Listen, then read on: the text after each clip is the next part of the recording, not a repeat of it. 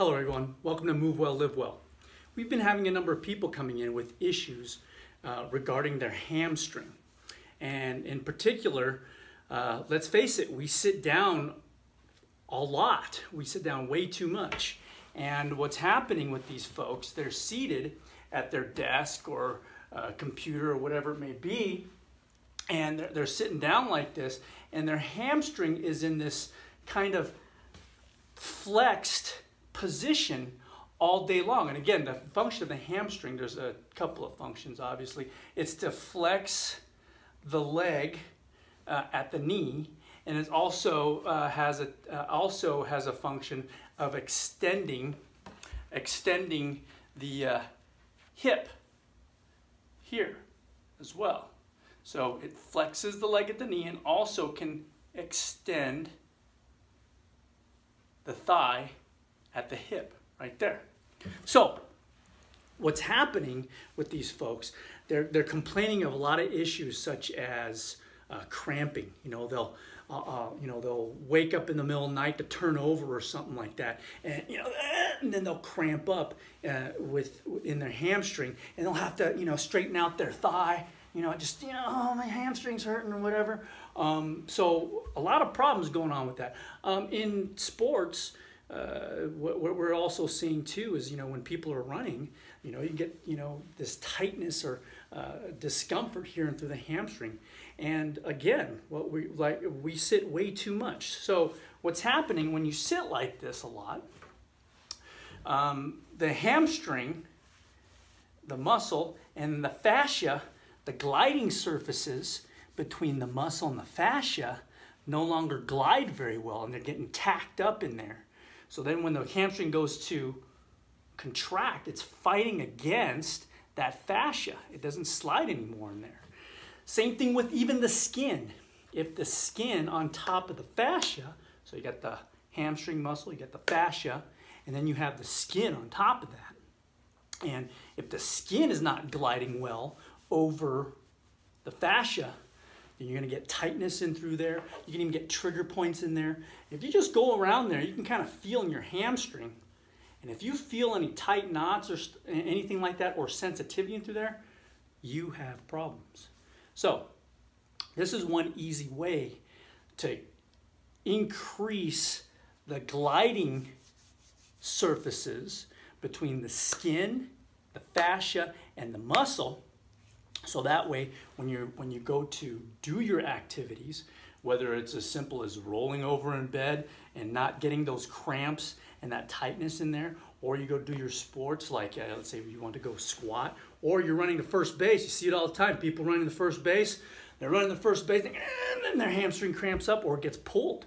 Hamstring pulls are a very common problem. Why? Because we're like this all the time, in this semi-contracted hamstring position. And not only that, we're sitting on our hamstrings, so it gets further tacked down in there, and then those gliding surfaces don't work very well. So what do? You take our good old handy-dandy crossball. I usually recommend folks to start toward the knee and then work your way up toward your butt. So start right here, kind of where your knee is. And then you hunt around, search around, find a tender spot in that area, like right there for me, and then just work in there. Slowly, you can kind of see my leg kicking up here. See my leg.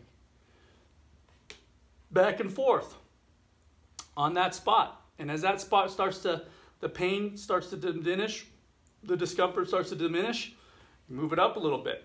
And you can find, like right there, as I'm moving up that particular hamstring muscle, you can feel it get more and more tender as you move up.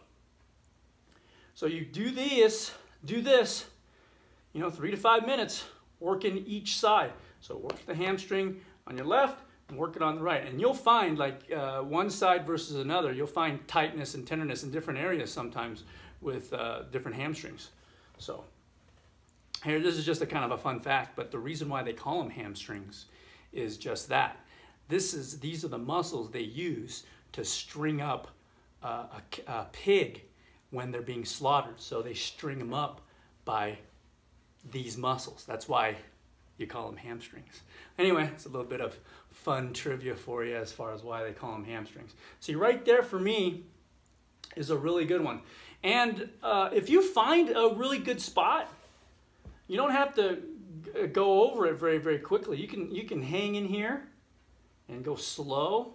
You can even flex forward a little bit to get a little bit more of a stretch on that sucker. And again, what's really cool with the lacrosse ball, if you pretend that my hand is a muscle, if you pretend my hands are a muscle here, you can see as I push down onto the lacrosse ball, you can kind of see my fingers bend over that, creating that stretch in and through there. And it gets a lot deeper stretch than if you're doing a static stretch like a hamstring hurdler stretch or something like that. Those are all great stretches, but what's really neat about the lacrosse ball, you can get a little deeper into those tissues, and it helps to unglue those gliding surfaces between the skin, the fascia, and then the muscle that's encased in the fascia. And if those gliding surfaces, like I said before, if they're glued together, you're going to get this weird pulling and stuff, and then you get cramps. You're going to get inefficiency in your movements, whether it be running or squatting, that type of thing. So again, you're here. Put that lacrosse ball right in there. See that right there? That's a good spot for me right there. Woo. And you can even bend forward a little bit. Really work in there. Again, you do this to your tolerance. Don't sit here in agony. You want to create a type of relaxing situation, because essentially what we're trying to do is trying to get those tight, taut muscles to relax and start gliding better. Right in there. You see the ball right there. Good. Ooh, right there. That's a good spot.